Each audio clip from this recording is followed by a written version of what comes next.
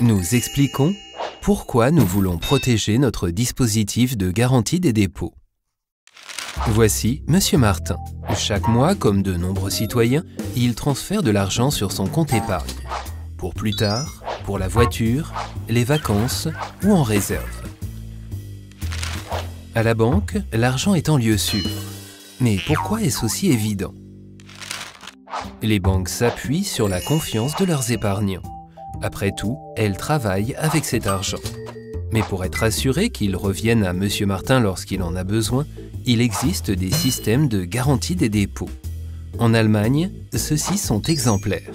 Le système des Volksbanken Raiffeisenbanken protège ainsi non seulement les dépôts des clients, mais également chacun des établissements bancaires d'une éventuelle difficulté financière.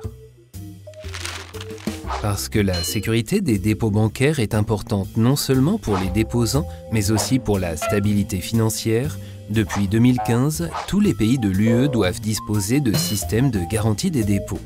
Une garantie minimum de 100 000 € par déposant est obligatoire, comme l'indique la directive de l'UE. Facile pour les banques coopératives allemandes qui ont épargné des fonds pendant de nombreuses décennies. Cette norme européenne est une bonne chose, mais elle est encore loin d'être mise en pratique partout. Et pourtant, l'UE a encore une nouvelle idée. Elle aimerait transférer tous les systèmes de garantie des dépôts nationaux dans un système européen uniforme. Qu'est-ce que cela signifie pour Monsieur Martin? Actuellement, certains pays comme l'Allemagne disposent de propres pots de garantie remplis.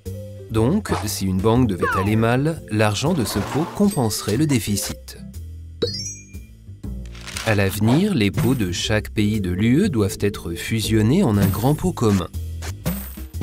Ainsi, chaque pays pourra avoir recours à ces garanties pour chaque banque. Se soutenir mutuellement en cas de nécessité est en soi une bonne chose. Mais il y a un hic. Tous les pays de l'UE et leurs garanties des dépôts ne sont pas aussi avancés que l'Allemagne. Pour beaucoup d'entre eux, ce système est nouveau et les pots de garantie ne sont pas encore remplis. En cas de situation grave, cela signifierait que les fonds de garantie qui sont en réalité destinés au dépôt de Monsieur Martin seraient versés dans les pays qui ont des dépôts moins bien couverts.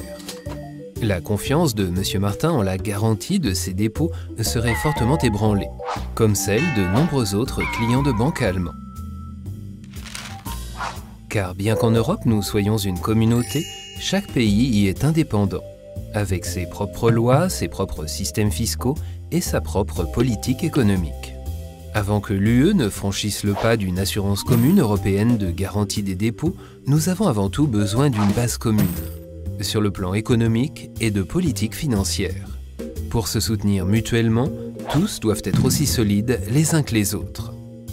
Avant d'envisager l'introduction d'un système européen de réassurance de garantie des dépôts, les pays ont avant tout leur propre système de garantie à établir d'après une norme européenne et à remplir progressivement avec de l'argent.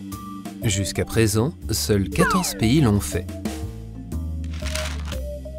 Les Volksbanken Raiffeisenbanken misent depuis toujours sur la responsabilité individuelle.